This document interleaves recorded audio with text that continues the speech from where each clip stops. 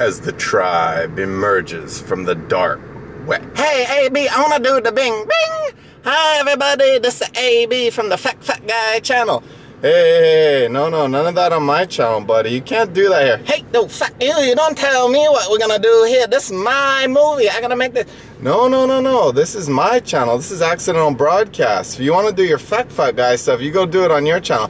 Hey, fuck you, the guy. I don't tell you. We're going to make the Solicit the movie on the other channel. No, I'm trying to talk to the tribe right now. I'm going to do an Athena update video. The bike's not running. Hey, you get that bike running. I need for my movie, too. You're going to make this like that. How you going to do that? That's to have the bike run? It's not running right now. There's nothing I can do about it. The bike is down. They go down. There's mechanical issues. Hey, you should have get the Chinese motorcycles. Are so much better than you got the Japanese motorcycle. That's a piece of shit. Hey, don't say that. That's kind of racist, don't you think? No, fuck the Japanese people. My girlfriend's Japanese. That's so inappropriate. Well, whatever, AB. You're gonna make this story like this? I gotta tell the people right now. They gotta come watch the Fat Guy. It's the best movie ever. It's not a movie. It's like videos on a website, a video sharing website. No, it's the movie. Got the red carpet and everything. We're gonna make it a very good people. Got the stars shining. We're gonna be the Brad Pitt. He called me this morning. Brad Pitt called you this morning? Yeah, he wanna make the appearance, the cameo. Does he even ride motorcycles or have anything to do with that at all? No, he called me on my cell phone. I got the Galaxy Note S4. It's the iPhone edition. It's so good. Galaxy S4 iPhone edition, really? Yeah, it's the special one. All the company, they all call me up. They say, hey, AB, we got the special phone. We're going to make everything to mash up in one phone. Really? Yeah, the Siri, she talked to the robot. Everything is so good. Nobody like to talk to me like this. I tell you, this is a very true story. I don't like Mina Walk. I don't make up the story. I don't know, AB. I think he's been rubbing off on you a little. iPhone Galaxy S4. It doesn't sound legit. Hey, fuck you. You're going to bring in the intro already. AB.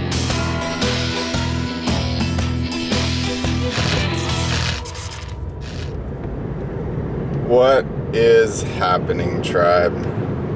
Sorry about that little intro thing with AB. Seems like everywhere I go, there he is. You know what? I forgot to say in the very beginning of this video, I meant to say thank you to all of you tribe members on Facebook. I posted a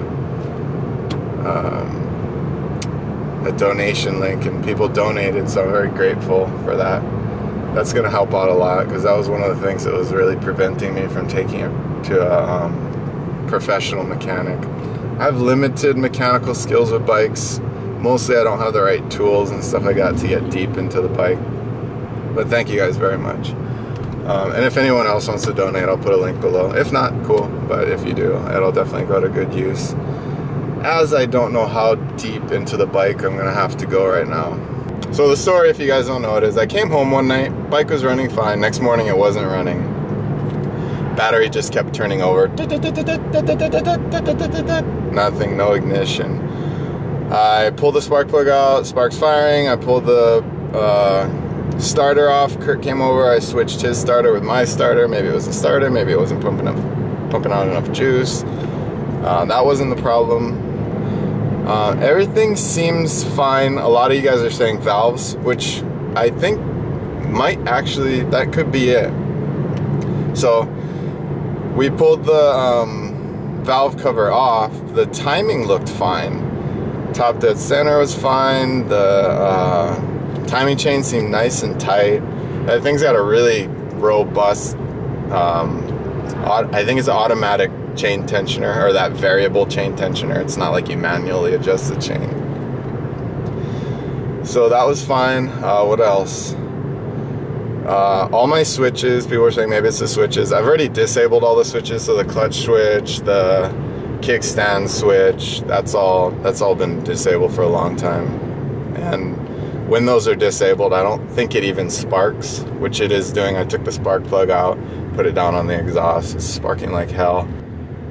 I don't know, kind of thinking it could be the valves.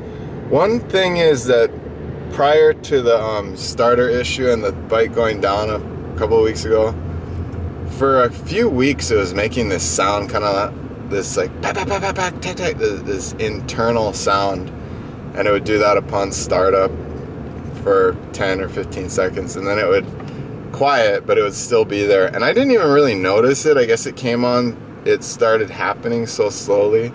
But I rode Kurt's bike once and I was like, whoa, it doesn't make that sound at all. Same motor, right? They should be both quiet. So that could have been one of the valves starting to, I guess, fall out of time.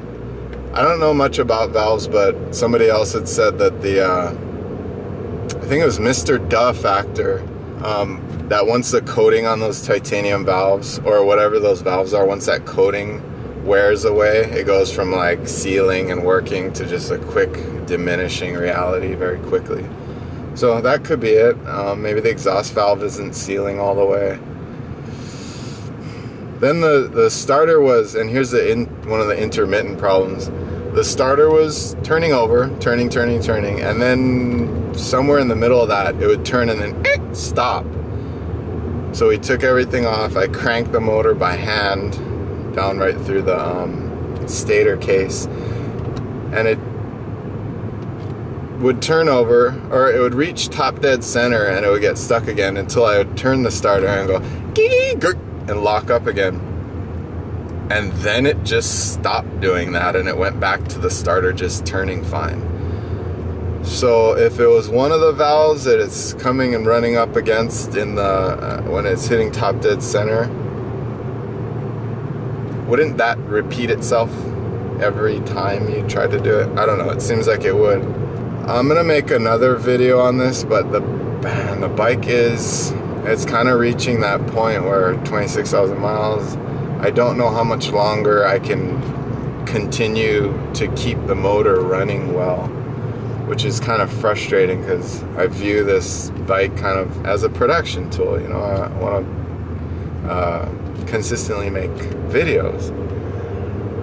Anyways, more on that later. But so for now, it's Tuesday. It's midday right now. I'm gonna take the bike down to this guy Derek's house tonight at 7.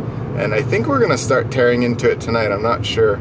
I already have the side covers off. Everything's pretty much off. You can get to the valve cover pretty simply.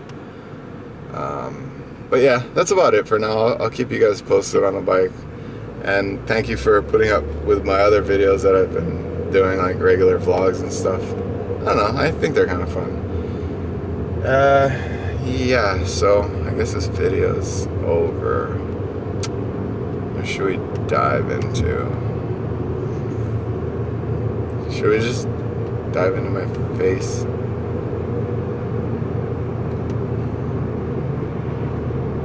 Skydive?